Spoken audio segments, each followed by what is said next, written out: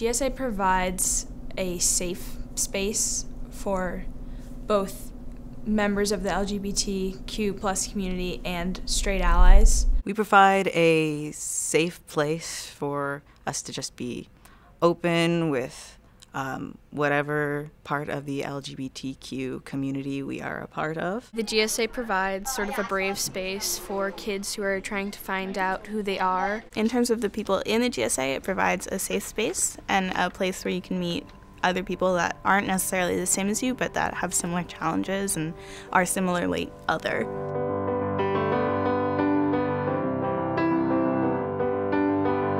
I love the GSA because it is a really safe space for the kids, but it's also a brave space. It's a space where they learn how to explain themselves. We want kids to feel comfortable here, to be able to be themselves, express themselves, to be able to be individuals. Our goal is to make sure that every student that's unique and individual is comfortable here when they walk in the doors, and we embrace that uniqueness and that individuality. I think that the administration is doing a great job this year.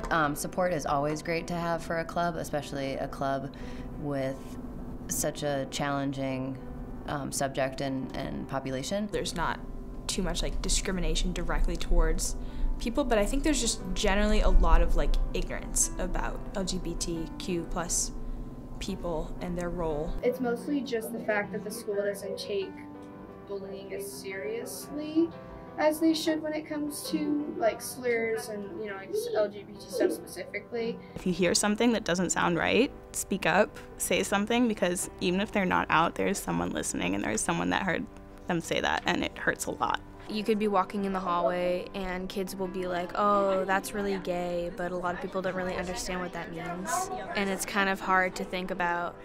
People will go around and like say slurs and they don't really understand that it hurts people. So we have two clubs, ADL and peer leaders, that do a lot of work in including safe spaces for everyone, including LGBT. We have the ADL here to sort of educate, and we also sort of have this philosophy that whether it's mean jokes or rumors or anything else in the hallways, we have the teacher saying, you know, we don't do that here. It's a quick, you know, that's not acceptable here, we don't do that here. I do think having a GSA and having a place for kids to go, to be able to interact with each other, but also with the teacher, is important. We kind of talk about like current issues.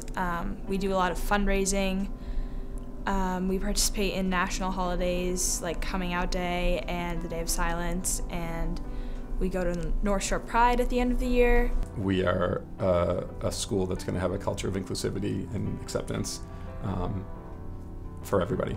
So that I'm really proud of that. The whole idea of GSA is like it's an alliance between all of us. Because a lot of the times adults think that because we're kids we don't have a lot to think about, like we're just thinking about like going on our phones or Snapchat, but really we all think about the same things and we think about how we want our world to improve. A lot of times it's just a thing where you can come, and if you know, it's like a great environment to be in, whether, you know, if you're LGBT or not. GSA will welcome you. If you're an ally, that's fine, that's great. Come and join us. We always need new people. We always want new ideas. It's open to all, and it doesn't matter if you're if you're considering, just come to a meeting and you might see that you like it, or if you don't like it, then you don't have to come again. Also, if you're not in GSA, like, why not? You can, I mean, it's so inclusive. We welcome anyone that wants to come.